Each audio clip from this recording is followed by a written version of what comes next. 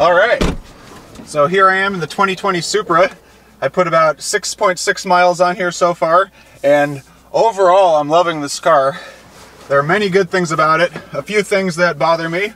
Right away, the steering wheel isn't quite perfect, but this thing feels great. It feels like it has a good 400 horsepower. I'm sure they underrated it a tiny bit. And yeah, this thing hauls. The ZF8 speed continues to be the best transmission ever, and I've got a beautiful day here in the San Diego region to try it out. Thing sounds good too. So I'm taking a little trip to Hellhole Canyon Preserve, the place where I went on my first car review just over a year ago. We shall return there. It should be a wonderful drive. This car is really cool. The number one thing I don't like, it feels like a Camaro in that I can't see out of this thing. I can't see much of anything, but I can see just enough of the road to drive, I guess. So I'm going to put it in sport mode here. It seems to liven things up and definitely makes it louder. This thing makes such nice crackles and pops from the exhaust. It sounds like the Focus RS that I drove about a year ago, and it sounds awesome.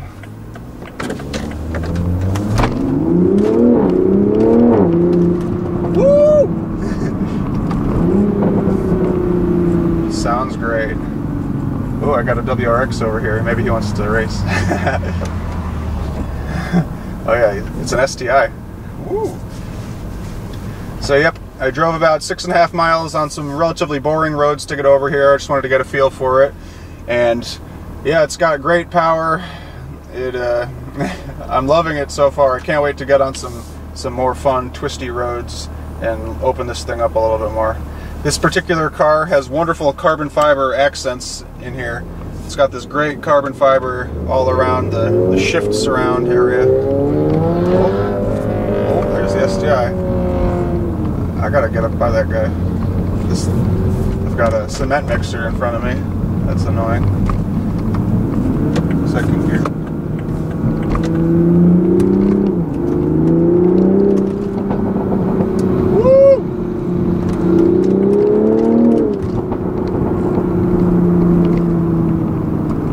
Really a 25 zone? Oops. So like I said, I don't like this steering wheel. It's just too thin in the wrong spot. It just does not have a good 9-3 grip. Overall, the shape of it is strange. I don't know why they went with this wheel. I'm assuming the BMW Z4 has a much better BMW style wheel, so I guess they can't be exactly the same, right? So I don't like the wheel.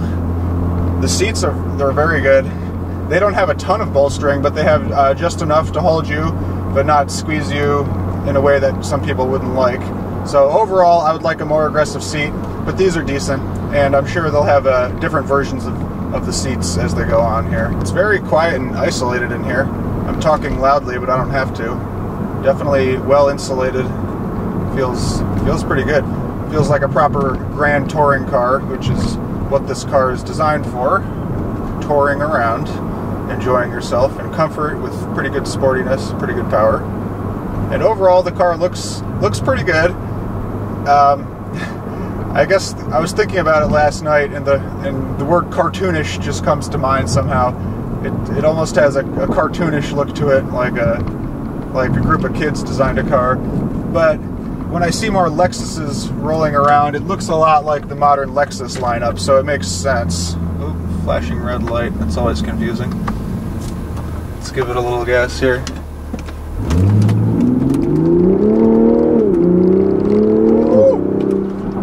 Yep, got some wheel spin, but the traction control manages the wheel spin really well. It just barely lets you break them loose. It lets you haze the tires just a little bit. This has enough power where I'm not that concerned about wearing out the tires within 100 miles of driving it. The M5 was just a tire burning machine, but this has a very good amount of power. The car weighs about 3,400 pounds, and yeah, it's got a great power to weight ratio.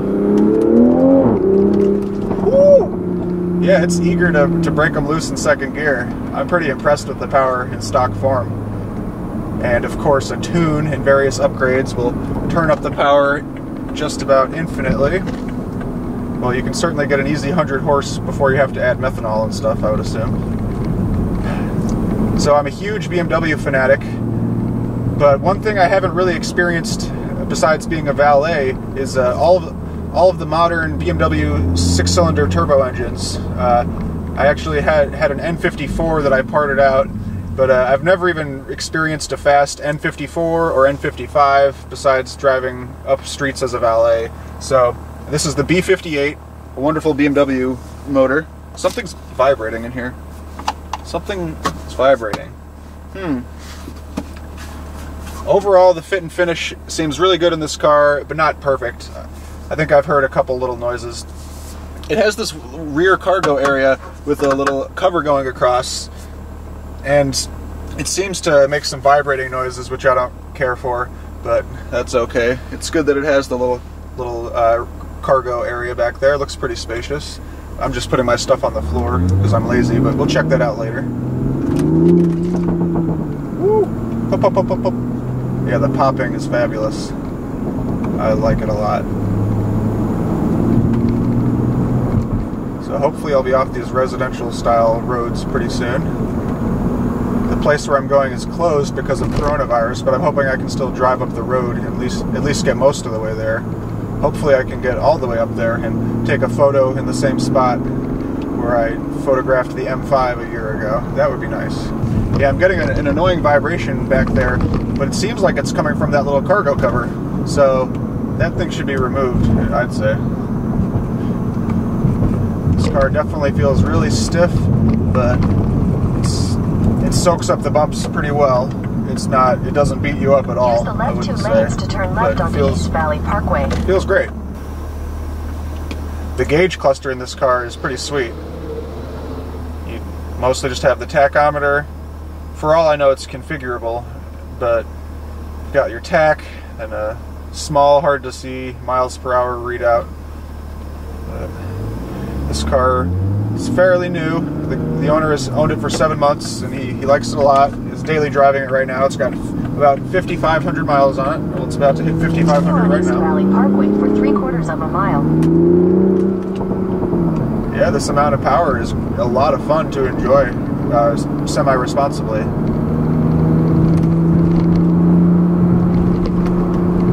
And paired with the ZF8 speed, the 8 HP, my favorite transmission, it is a wonderful, wonderful powertrain they've got here. Worthy of the Supra name, absolutely. And it's not like Toyota's going to develop their own straight six twin turbo beast of a power plant all of a sudden. They've got other things to do, so it makes sense to have BMW do it. I mean, who did McLaren talk to when they needed a V12 for the F1? I think they considered Honda initially, but then they went the proper route. So as you would hope, if you hold the downshifter, it does a double downshift or quadruple downshift. Continue on Lake Walford Road for 6 miles. There are just zero disappointments with this ZF8 speed. Besides the plastic paddle shifters, they feel cheap. They don't feel great at all. But here comes the fun stuff. I hope my camera doesn't overheat. I want to get this all on film. Here we go. Third gear. Oh yeah, the torque in third, 3,000 RPM. It's fantastic. Oh yeah. Not enough to overwhelm you, but enough to have some fun, for sure. Woo! Keep you on your toes. It actually rotated just perfectly out of there in third gear. Woo! There's a tiny bit of a lag at the paddle when you upshift, which is to be expected. A tiny bit of lag is acceptable. Yeah, of course, it's no dual clutch, but for the average person, it's more than responsive enough, and even for me, it's responsive enough.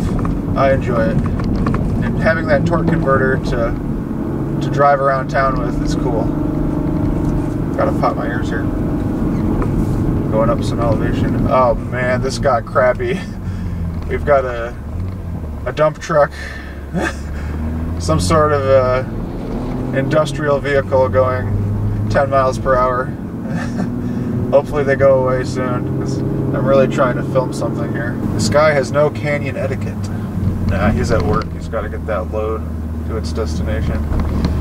At least I can look at the view. Beautiful over here. Last time I was here was a rainy day, so this is nice. Oof, the sky is terrible. How long are we going to be back here? I guess even if I try to leave some room, it won't be much room.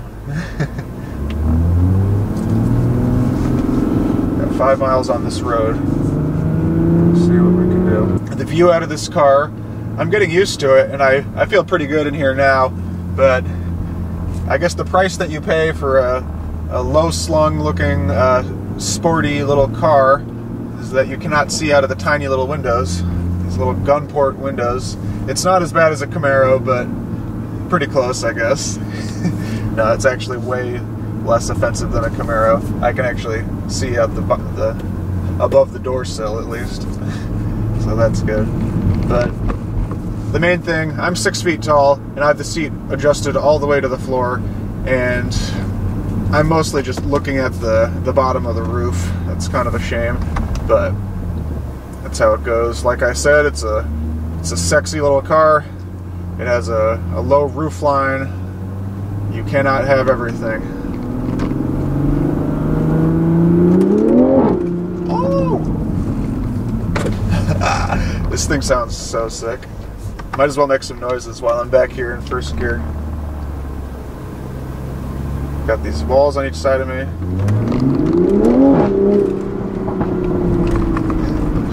Yeah! It sounds better than a...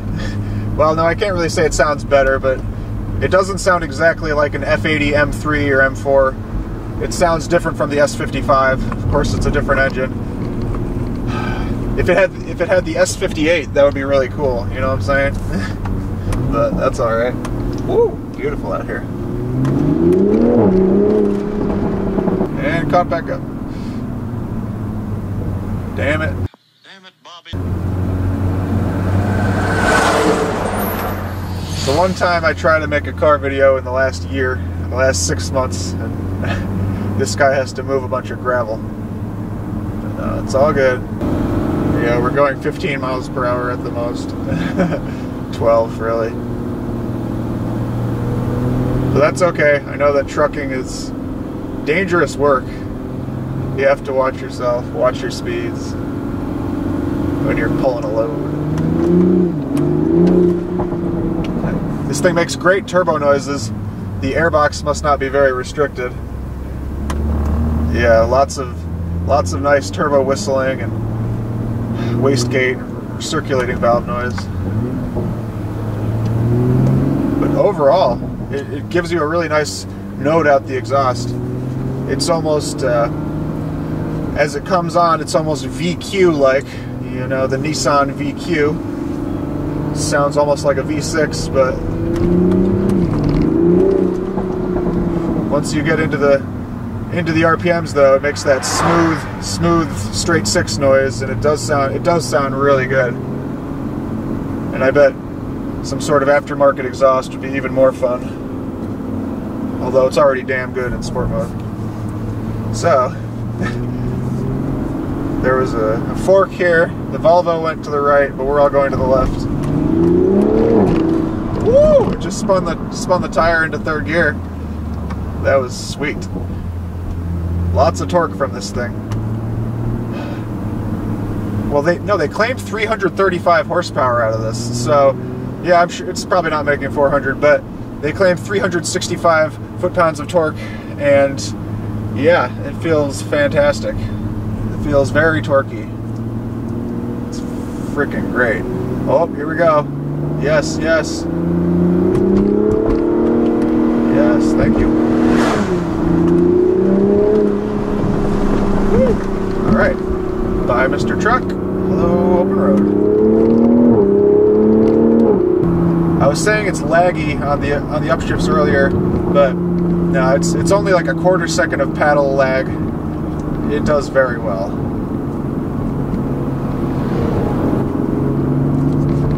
So we're 12 minutes away from the preserve.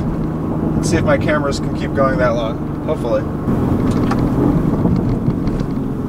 Yeah, I remember this road now.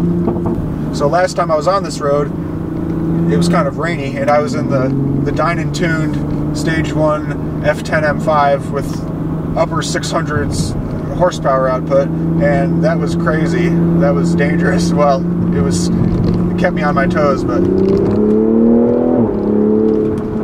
even in the rain, this amount of power is just great. It's not too much power for anyone, really. Very controllable, not too scary. I'm sure with a tune it would wake up like crazy, but fourth gear, roll on, just great.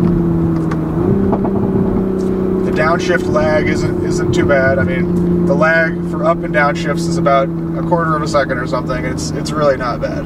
So what can I say about how this actually goes down the road as far as a car?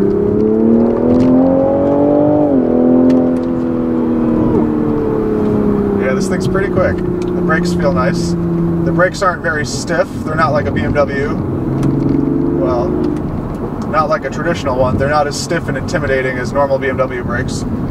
Of course, I'm talking about a Toyota here. It's funny to look down and see the Toyota badge. I'm like, what am I driving? A Tercel? The steering feel is pretty good. That's what I was trying to say. Well, actually, it's pretty numb. Let me see.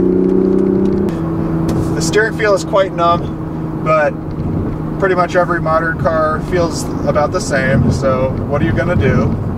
It feels okay. Has a decent weight to it. Not as much weight as a BMW. It's got light steering, but it feels good. This car is pretty small and pretty light, so it's pretty great through the corners. It's got a decent amount of body roll, but I mean, just the same as most cars. Yeah, once you get used to the ZF8 speed, the tiny amount of lag is no problem, and you don't mind at all. Your brain anticipates it. Second gear here. Let's do it. Woo-wee!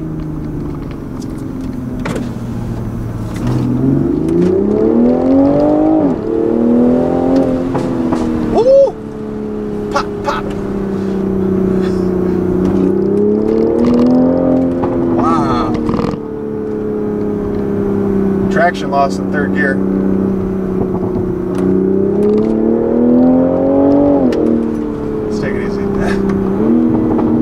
Cyclists out here, or police.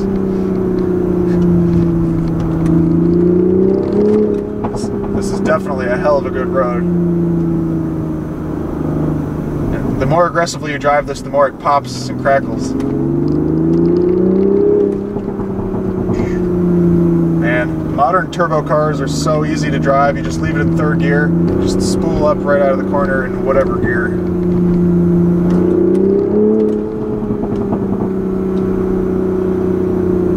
I remember this turn. I did a lot of editing for this scene. The next right onto Paradise Mountain Road.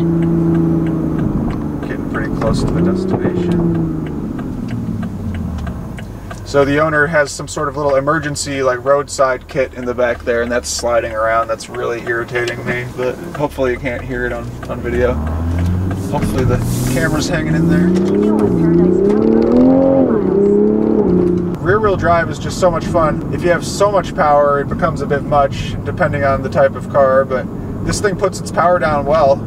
Gives you just a tiny bit of wheel spin to keep everything fun and help the car rotate, but it doesn't get too wild. I've got this Chevy Silverado in front of me. He's been making decent time so far, keeping me from going too fast, but I kind of wish he'd go away. Somehow this does feel like a BMW in some way.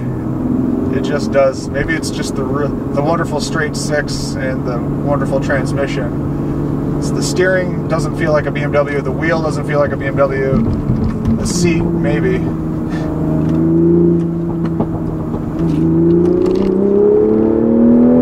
Wow. Yep, impressive torque. It's ready to break traction out of these turns in third gear. Yeah, this car is very good for enjoying without immediately getting in serious trouble. Hopefully. Whee! Yeah, it's perfectly predictable. Every modern car has a wonderful stability control system, and they allow you to have a lot of fun, but keep you in check if they need to.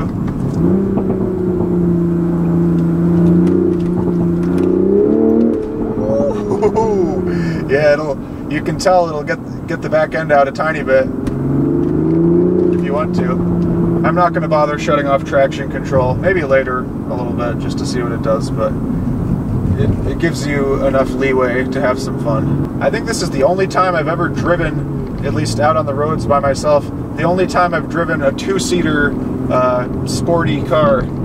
Yeah, this car only has seating for 2 people. There's no back seat, not even a tiny like GTR or Porsche or BMW i8 style rear seat. There's nothing back there besides the large cargo area with the cover that makes noise. But it feels good to have only 2 seats. I'm impressed with this car. If a few little things were different, like the driver inputs and just a couple little things, it would be quite spectacular. Overall it is. I'm just nitpicking small problems.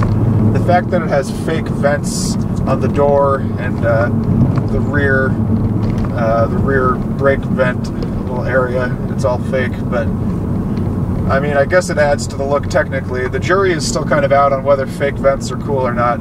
I guess it's better than having no vent, but at the same time, I'm just not sure.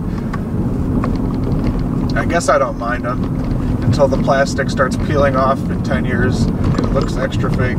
Yeah, I'm on a pretty bumpy road. This car is very well insulated. It's a pretty damn luxurious ride in here. It's good ride quality. Yeah, it uses that little bit of body roll to smooth out the bumps and give you a good ride. So it's a proper grand touring car, just as it's designed to be. The steering feel is a little bit too light overall. I wish it were just a bit stiffer. It may be configurable, but I'm not sure. It doesn't inspire a ton of confidence, but it's fine.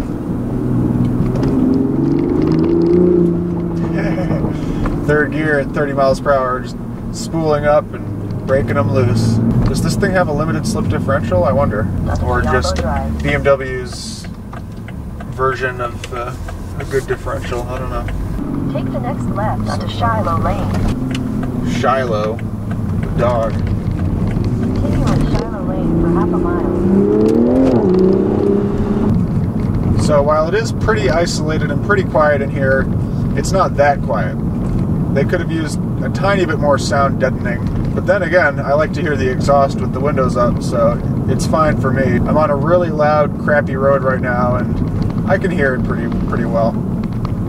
But then again, this is no luxury car. If this were an LC 500 or something, then maybe I would expect a little bit more insulation. Take the next left onto Paradise Mountain Road.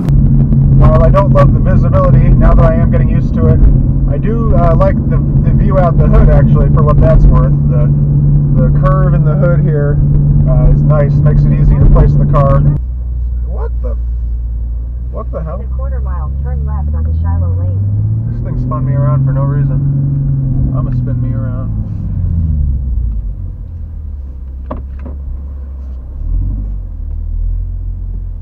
Crunch! Just kidding.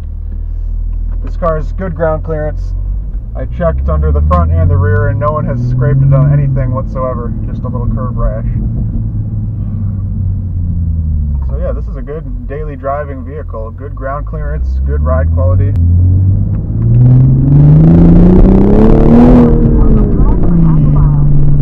Oh yeah, here's the fun part. Here we go.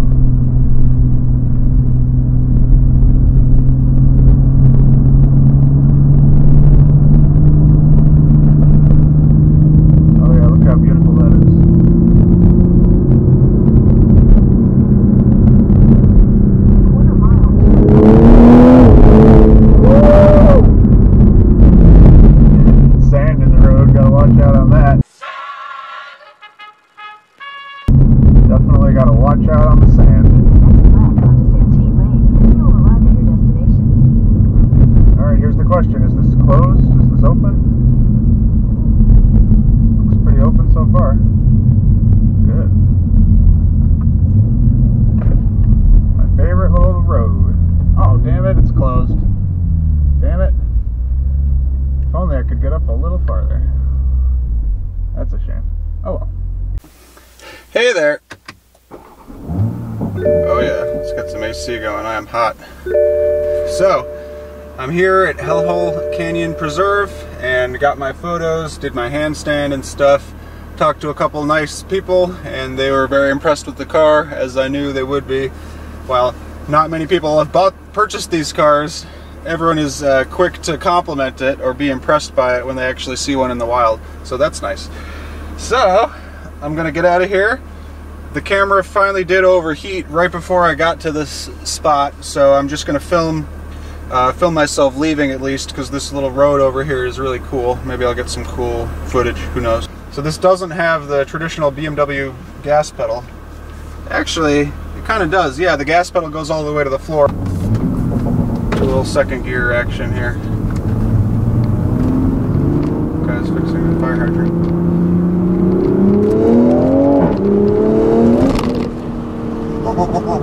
Thought that might happen.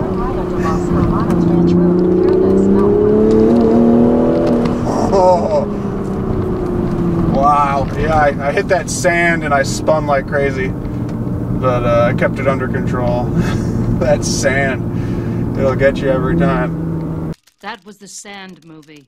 Sand loves cars. I'm happy with the power levels from this car. It's enough power to have some fun. Test the limits of rear-wheel drive. Now I'd like to drive an F80 M3 or M4 and see how that feels compared to this. I'm sure it would definitely have a little more power, of course, but and sound similar but different.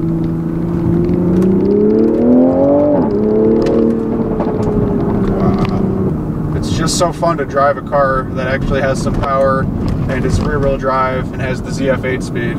It's a wonderful combination they've got going on here. And it's a pretty short wheelbase car. I'll have to look up what it is. What, 107 inches or something, 106, and the car weighs just under 3,400 pounds, about there. So it's a good formula for a sporty car. They did a good job on this. Yeah, the new Supra gets a thumbs up from me. It's not perfect, but most people will love it, and even with the issues that I have, I still love it too. So it's a very fun car, and just the fact that it looks really kind of radical and looks different and attracts attention, that's good. It does that well. Woo, loud. That pop in second gear. Just the sound alone is so much fun. The sound alone is definitely worth 50 grand or so. The thing feels good in the corners, of course.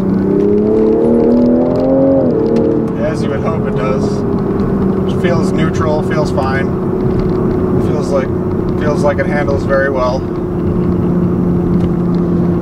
It's got enough body roll and compliant enough suspension that it's not about to bounce you off the road, so I like that. This road's pretty bumpy. What a beast.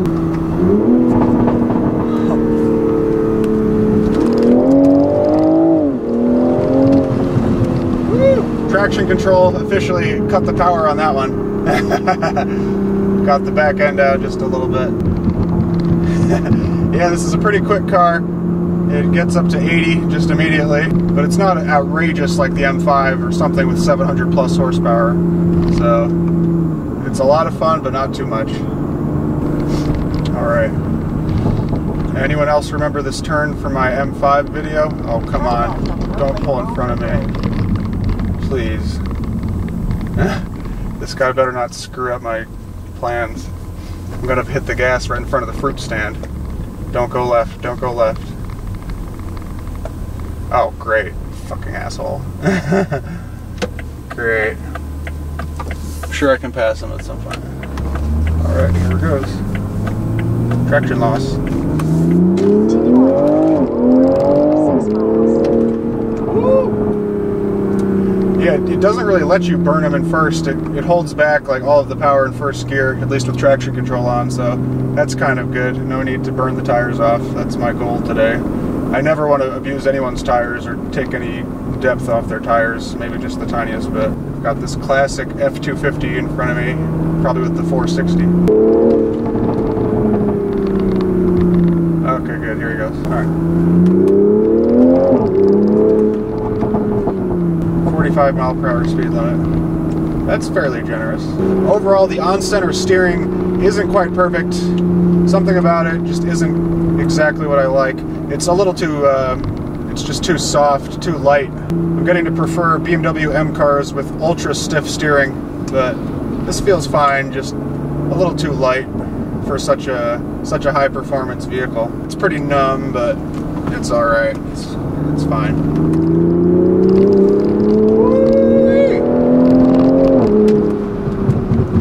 Hit a little bump back there and broke traction as I went through the corner, but no worries. Fourth gear.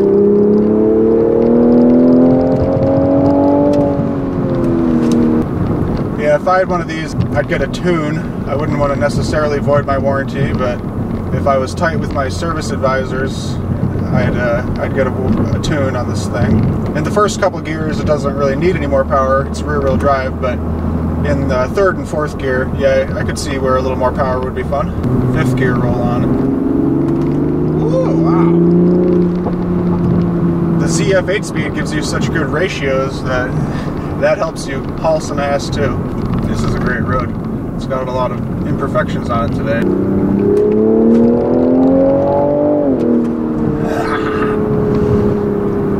This guy in the Toyota pickup truck is doing everything possible to stay with me. He's doing a good job.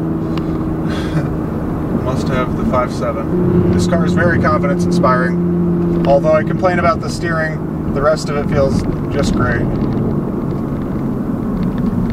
Hello, officer. The power and the popping are a wonderful combination. I wouldn't mind even a little bit more of each. A little more power, a little more pop. Oh, here comes the good part.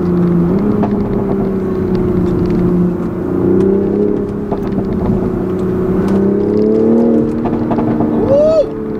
Look at this road. Damn. And there goes a cop. But the speed limit's 50. What?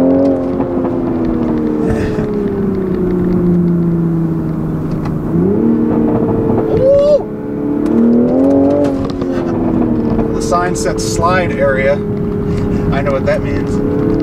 Oversteer. Ooh, a lot of rocks on this road. I don't want to go too crazy. A lot of rocks. Yeah.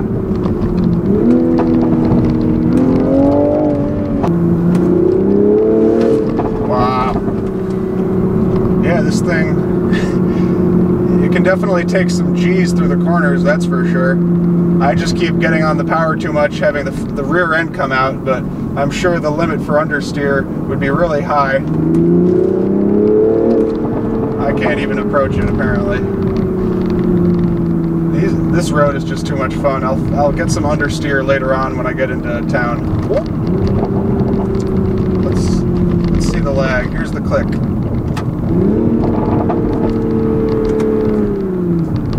Like a quarter second, it's not bad. So back onto the normal roads, no need to film out here.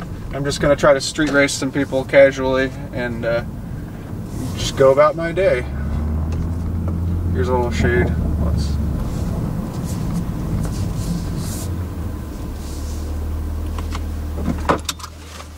Hope it worked.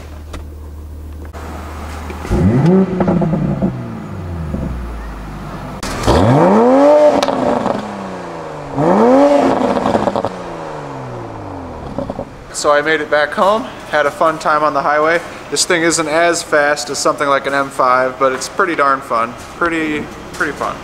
So let's do one more exhaust clip while it's still warmed up and I'm in a parking garage. Here we go.